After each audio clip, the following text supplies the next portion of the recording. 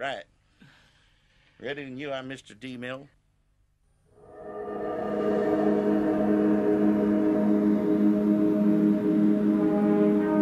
Way out in the vast unknown, in some far-flung corner of space, must lie the planet called Zog.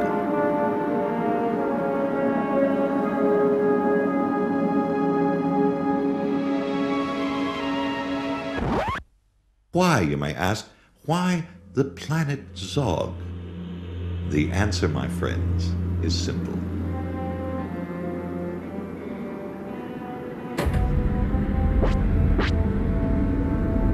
While out eradicating space debris, the following object was found and brought back to Earth.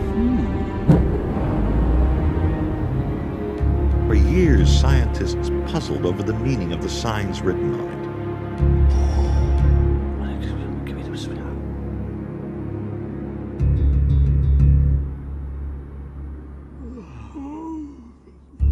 Then, one day, a lucky accident occurred.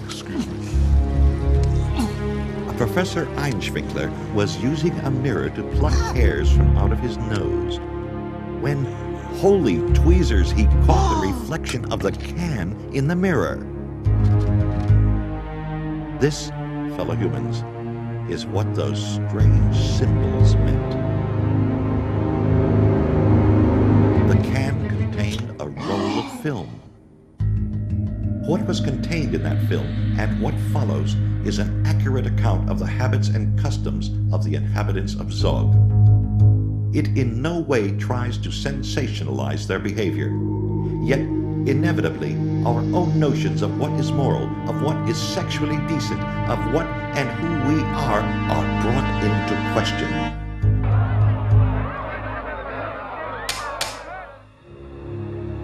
The Zogs visually resemble human beings, except in one crucial regard.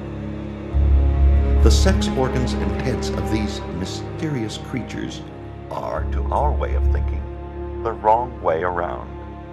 In fact, the brain of the male of the species is found in what we know as the testicles. The well-known saying, "He's got his brains in his balls," could in fact point to what some scholars have long believed, that the Earth, in days gone by, was visited by alien creatures from outer space. These visitors could well have been the Zogs.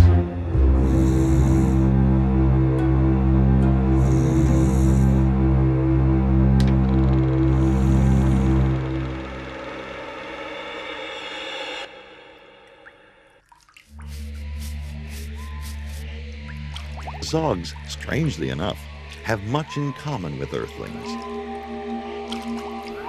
Here we see one preparing perhaps to go out and meet his loved one.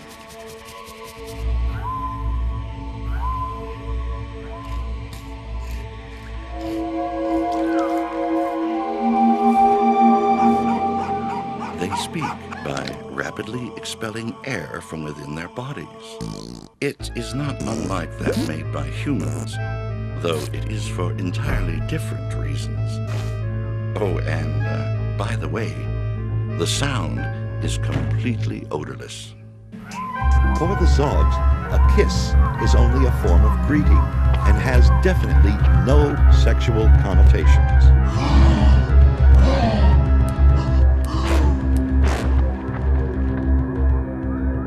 Just like little boys everywhere, young Zogs have a horror of kissing their old and decrepit great aunts at Christmas time.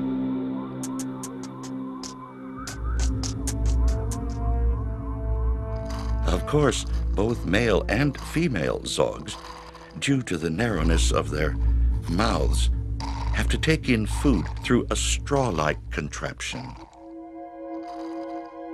Notice the reddening between the legs. Scientists believe this coloration is due to sexual arousal brought about by the consumption of food.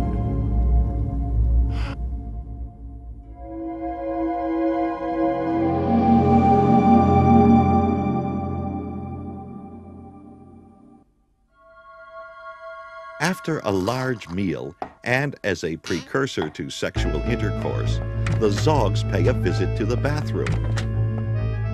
Waste is evacuated by them through what would be for us our mouths.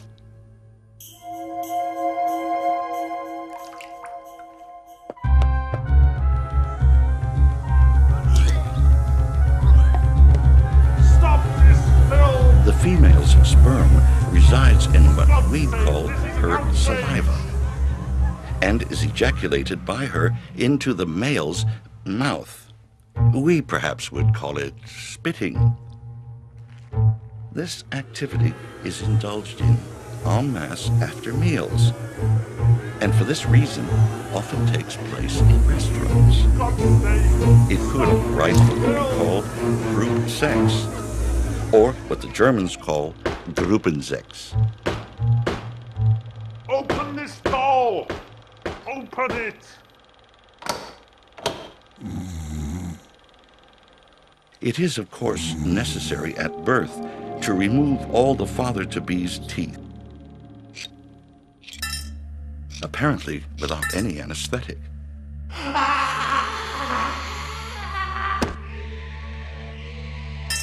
This is to clear the father's mouth of any impediments that might hinder the birth.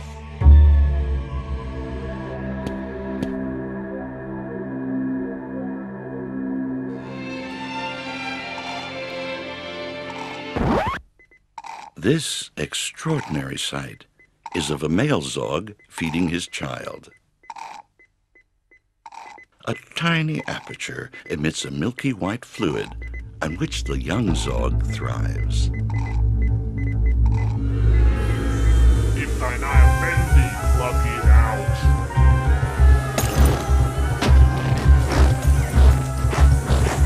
Open this door! Stop this film! A large part of the child's time is spent learning about Zogian morality.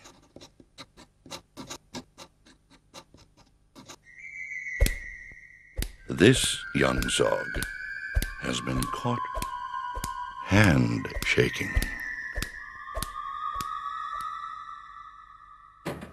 In the privacy of their own homes, the Zogs dress themselves and perform strange hand-shaking rituals.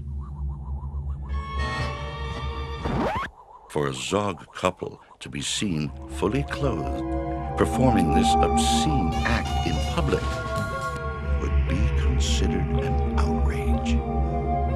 There is, however, a thriving underground circuit of films and videos depicting such acts. Here we see a crude attempt at censorship.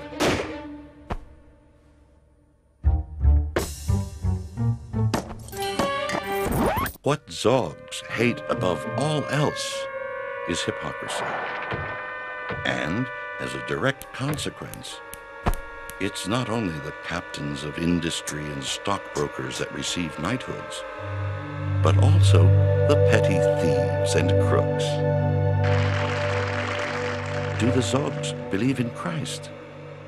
Yes, you'll be glad to know they do.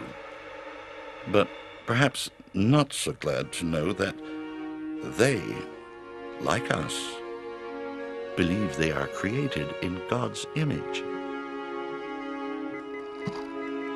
Funnily enough, the Zogs' Christmas is very similar to our own. I.e., they do what most good old boys do. Get drunk, sit around, and watch a lot of TV. It is not only me that is offended by this mutt, this filth, this excrement, but every right-minded citizen here tonight. Destroy the film! Destroy it! These creatures must not be allowed to infect us with their degenerate moral value. I demand that all the major powers here on Earth equip a force to go out, hunt down the planet Zog, and annihilate its people.